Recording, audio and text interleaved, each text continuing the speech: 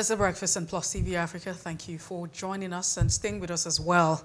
We're heading straight to the next conversation and the possibility of having the APC having a Muslim ticket. Nick Agule, a public affairs analyst, joins us this morning. Nick Agule, it's good to have you join us.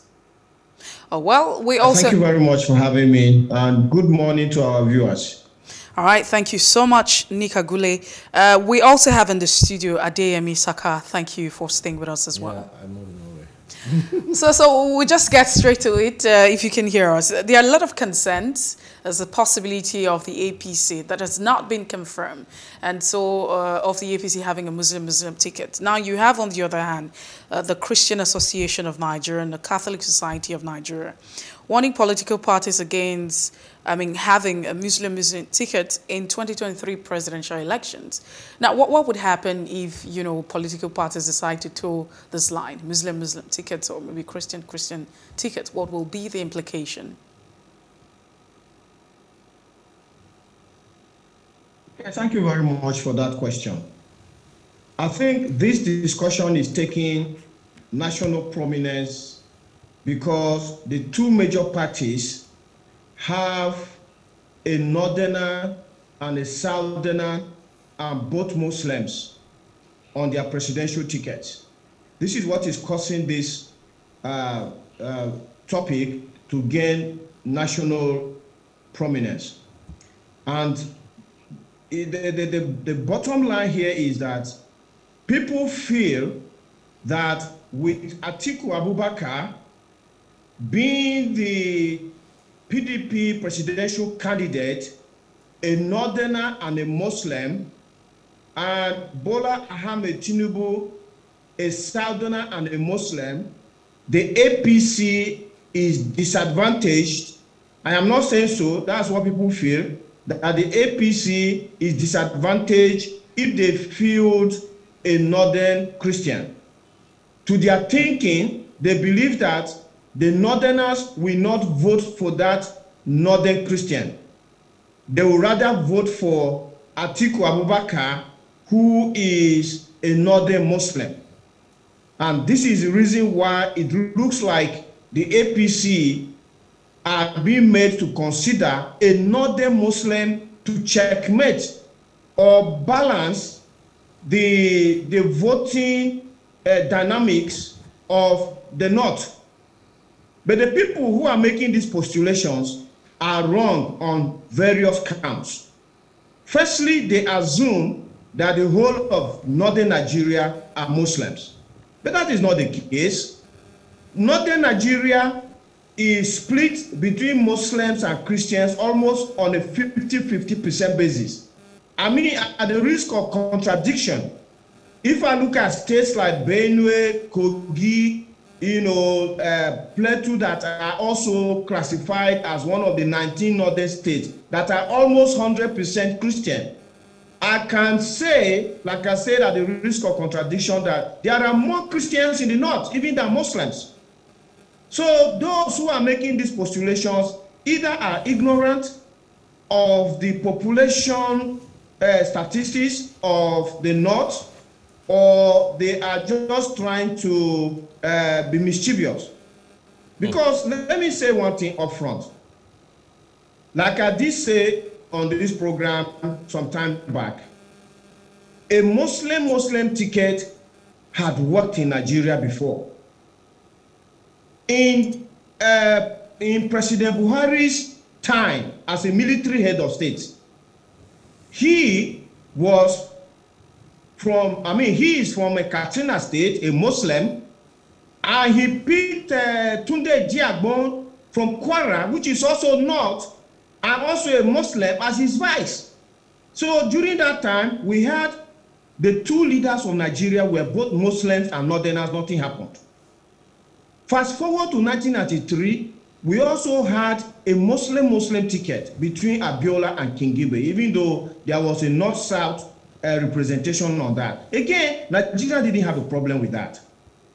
But in 2023, it's a different dynamic, because the past 7 years, Nigerians have never been polarized along religious and ethnic divides like in the last 7 years. The government of President Buhari has brought this division to the fore, has made Nigerians to become conscious of who is a Muslim, who is a Christian, who is a Northerner, who is a Southerner, who is a Fulani, who is not a Fulani. So a ticket that has a Muslim a candidate on it in Nigeria is not going to fly. Let everybody be aware of that. It's not going to fly because at the point where we are now, there is a lot of mistrust within the polity. And there is no way Nigerians are going to back that kind of ticket. I can assure you that if the APC fields a Muslim ticket, they are going to lose majority of the votes in the South, and they are going to lose a significant number of votes in the North. Like I am from Benue State, I am classified as a Northerner. I will never put my vote for such a ticket. And I know millions of people will not put their vote for such a ticket. So that is the situation where we are in now. All right, Nick Agule, your statistical, analysis there stands to be tested. I do not know if you said majority of the population, Nigerians in the northern Nigeria, Christians. I do not know how that can be true when, as according to the World Bank, as recently as 2018, Nigeria was 53.5% Christian, Muslim rather, and 45.9% Christian. That's 53.5% Muslim and 45.9% Christian. I mean, even if you come to Lagos State, you look at the indigenes of Lagos State, it could be said that there's a slight majority in favor of the of Muslims. So are we sure that we have more Christians in northern Nigeria than Muslims? That is doubt. That is something we need to check, going by what the World Bank is saying on the balance in the entire country. But are you sure? You need to look at the demographics of the northern states. There are states in the north, even Borno, that has a significant amount of Christians, number of Christians. When he says significant, what is the percentage? What's the percentage? We know when he says significant, is it 50-50, 60-40, 30-70? What's the percentage? So the percentage of Christians in what is classified as the core Muslim states will be close to 30-40%. But then when you now come to some states in the north, or which are classified as north, like Adamawa, like Taraba, like Benue. Benue is almost 100% Christians. Like Kogi, you know. Then, of course, you look at states like Niger, you look at all of these states, there are significant amount of Christians at the 40-50% basis. So even if you have more Muslims in the north, that percentage is not dominant. It's not going to be anything like 60-40 or 70-30. It's going to be more to something like 55-45, if not 50-50. So what I'm saying is that you only need to win 25% of the votes in every state and then have the overall advantage nationwide to win a presidential election. And in every state of the north, there are more than 25% of the population that are Christians. So these are the dynamics. But according to the World Bank, majority of Christians are found in the southeast and south-south, southwest, and middle belt.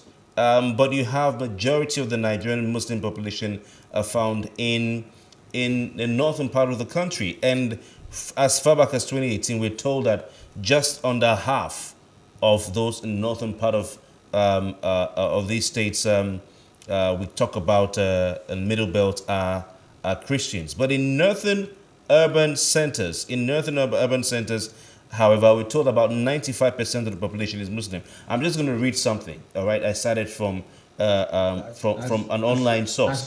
Please permit me to go through this. It says the majority of Christians are now found in the southeast, south-south, southwest, and middle belt region. That's most of the Christians. It didn't say you have the majority of people in the Middle Belt as Christians, but the majority of Christians in Nigeria are found in the Southeast, South-South, Southwest, and Middle Belt region. It is estimated that around half the Nigerian population today are Muslims. This is about 53-point-something%, all right, over 53%. While just under half, that's about 47-point-something% are Christian. Now, in northern urban centers, however, 95% of the population is Muslim. You're talking about urban centers. So if you're going to Borno, you're talking about Maiduguri. If you're going to Kano State, you're talking about the Kano metropolis and adjoining areas. 95% of those in these urban centers where you have the most population are Muslims. Nick? Well, I think the World Bank statistics lacks empirical evidence. And we can debate these demographics because the Nigerian government has not even conducted a census for the past how many years, probably getting to 20 years. I think the last census that was conducted in Nigeria was in 2006. I remember that census. I was in my house. I was not even counted. So for 16 years, the Nigerian government does not even have an idea of how many people we are in Nigeria or the demographics in terms of the gender balance or the youth population vis-a-vis the age population and all of that. We don't have that. Neither do we have any statistics, organized statistics about Christians and Muslims. But the statistics that says Nigeria has more Muslims than Christians is very debatable. It's very debatable, but it's not something that we are going to crack here. The point we're making here is that if the A.P.C attempts a Muslim ticket, they will put themselves in a huge disadvantaged position. Why? Because there are so many Christians north, south of Nigeria that will not put their votes for a Muslim ticket in the Nigeria of today. In the Nigeria that has been so polarized in the last 7 years along religious and ethnic divides. So the advice I will give to the A.P.C is the A.P.C should look for a competent northern Christian as vice presidential candidate. Once they do that, first and foremost, let us assume that the Southwest is going to Agule, we need to get back to Adeyemi Saka, who's in the studio here with us this morning. Okay. Let's get quickly to it now. I know that you have a lot to react to what he has said, but just before then, he's made reference of the, Abiola and King Ibe ticket, which was a Muslim ticket. And I feels like that's also been on top of the front burner and people are asking. So if we had that time in 1993, I mean, it felt like Nigerians, or it is, Nigerians accepted, that ticket, embraced it wholeheartedly. What's different now? Why are we... Why if that was the reason they didn't even get into office? We can never say.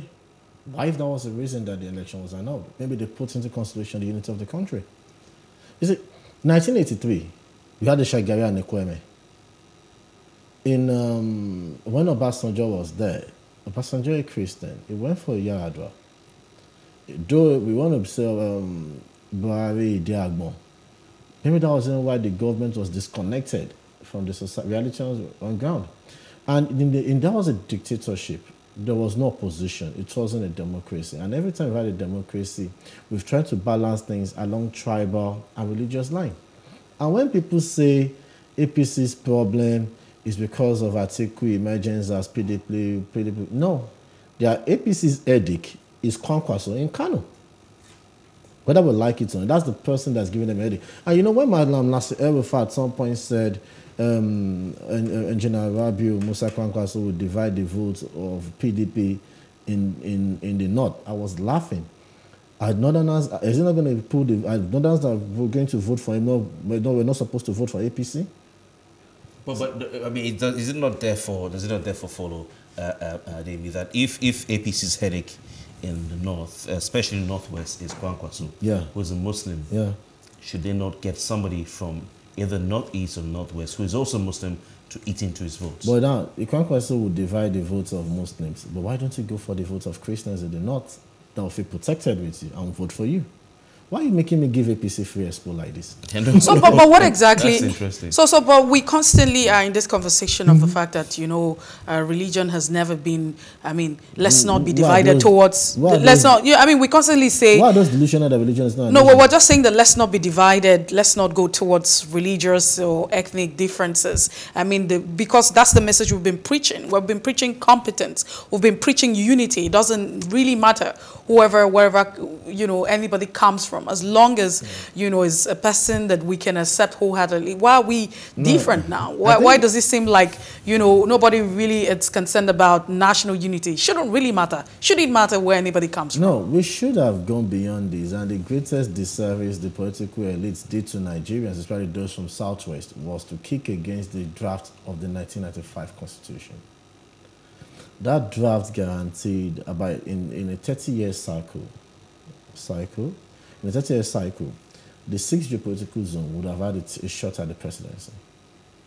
And the Constitution says after this 30-year cycle, we can now decide either to jettison the arrangement or move forward. If somebody from Southeast has become the president, if somebody from North Central has become the president, if somebody from Northeast, Northwest, everybody will have a say. And everybody will believe and will see themselves as equal stakeholder in this entity called Nigeria. But some people just decided that, no, we should not. And that's why we are here. It's a single year 5-term, the proposal in the draft. And it says in case of what happened with little President Yadwa happened, if somebody from that region and an elected vice president from that region will complete his term, and it then goes to the next zone. So, I think, and we should look at this, we shouldn't lie to ourselves that religion and ethnicity is not playing a key role in our politics. It is. So to make this thing, to resolve this issue, why don't we just put it there in black and white in our constitution? All right. We have to go. Very interesting. I think that expo you gave is quite. I'm pained. We will send an invoice to the party, but it's quite a very interesting one. Nick Agule has been a guest joining us via Zoom. Nick, thank you so much for your time. Thank you very much. Let me leave here with a message to Nigerians that all these jostlings that are happening now, all the shenanigans, this is the politicians' time. Nigerians' time is going to come next year in February, in March, where we are going to make our voices heard. All right. We can only do that with a voter's card. Thank you. So let everybody get their voter's card ready, and the battle will happen in 2023. Thank you very much. And of course, Adeyemi Saka, who's graciously given us his time over 2 topics. Thank you very much for your time. Yeah, but Muslim tickets will not fly. This shouldn't be a battle. We're even talking about, I mean, Nick Agule is talking about having to battle. Yes, shouldn't indeed. Anyway, that's the size of a package. We'll return tomorrow right here with The Breakfast on Plus TV Africa. Don't forget, you can always follow us on social media at Plus TV Africa, and of course on YouTube at Plus TV Africa and Plus TV Africa Lifestyle. From all of us here, thanks for joining us. My name is Kofi Bartels. And I am Messi Bopo. Have a fantastic day.